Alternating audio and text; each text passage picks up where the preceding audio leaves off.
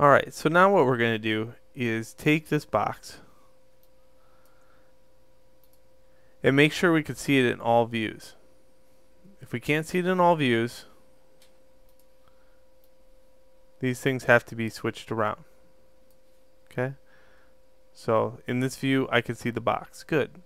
In this view, I can see the box. Good. And this view, of course, I can see the box. Okay, let's just save the scene. And then we're going to add a few edge loops in here. This is a tool. It's called Insert Edge Loop. And what I'm going to do is insert an edge loop every time I see a form change. And I'll show you what a form change looks like.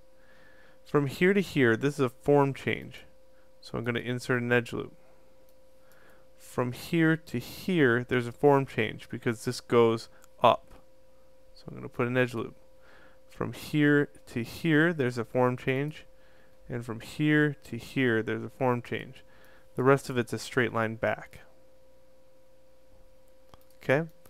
Now, all I have to do is take the vertice and then move it and move these into position. And if you need to lock the layer, you can lock this layer so you can't grab any of the vertice on the actual image planes.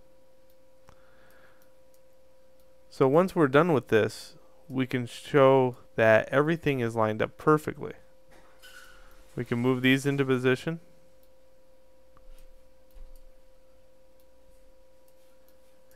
And these points of reference can be now shown here. Do these points of reference line up? No.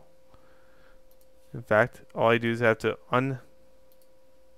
toggle my layer, go into object mode, and now move this to correspond to those reference points, but I can't see them now. I go to shading, wireframe unshaded, and now I can see my reference points. So I move this up just a little bit, and now all points of reference should match. Alright, now that all the points of reference match, please meet me in the next video where we start modeling.